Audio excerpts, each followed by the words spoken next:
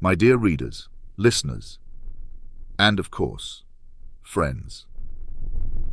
I come to you today not to mince words or spare feelings, but to speak plainly and directly about the intellectual travesty that is Jordan Peterson's latest podcast, Episode 439.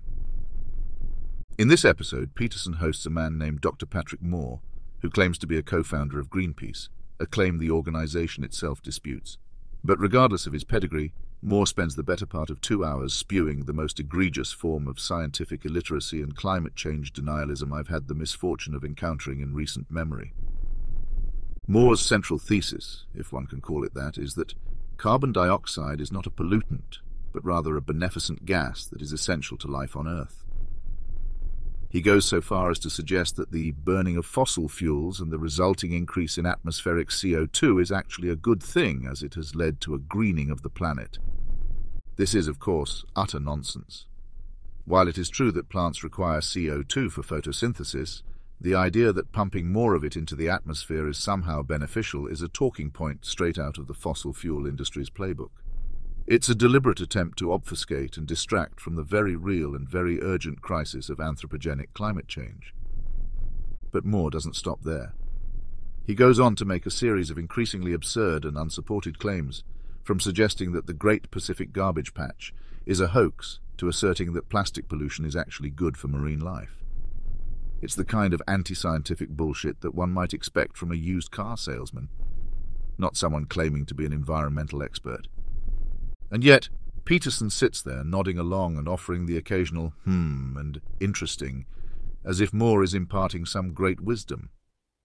It's a sad indictment of Peterson's own intellectual laziness and his willingness to platform anyone who shares his disdain for wokeness and his fear of the so-called cultural Marxists. But perhaps I shouldn't be surprised. Peterson has made a career out of repackaging banal self-help advice as profound insights and presenting himself as a brave truth-teller in a world gone mad. In reality, he's just another charlatan, peddling pseudoscience and conspiracy theories to a gullible and disaffected audience. The fact is, the scientific consensus on climate change is clear and unequivocal. The Earth is warming at an unprecedented rate, and human activity, particularly the burning of fossil fuels, is the primary driver. This isn't a matter of opinion or debate, it's a matter of observable, measurable fact.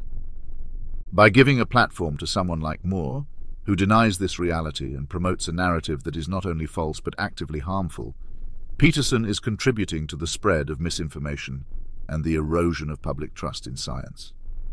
It's a betrayal of his responsibility as a public intellectual and a dereliction of his duty to the truth.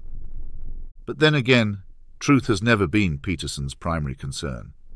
He's far too busy railing against the supposed excesses of postmodern neo-Marxism and bemoaning the decline of traditional masculinity to be bothered with such trivial matters as evidence and reason. In the end, this podcast is just another example of the intellectual rot that has taken hold in certain corners of our public discourse. It's a rot that thrives on ignorance, fear, and the rejection of expertise in favor of comforting lies and easy answers. As thinking people, we have a duty to resist this rot and to champion the values of reason, empiricism, and the pursuit of truth, no matter how uncomfortable or inconvenient those truths may be. We cannot afford to indulge charlatans and snake oil salesmen like Peterson and Moore, not when the stakes are so high and the consequences so grave.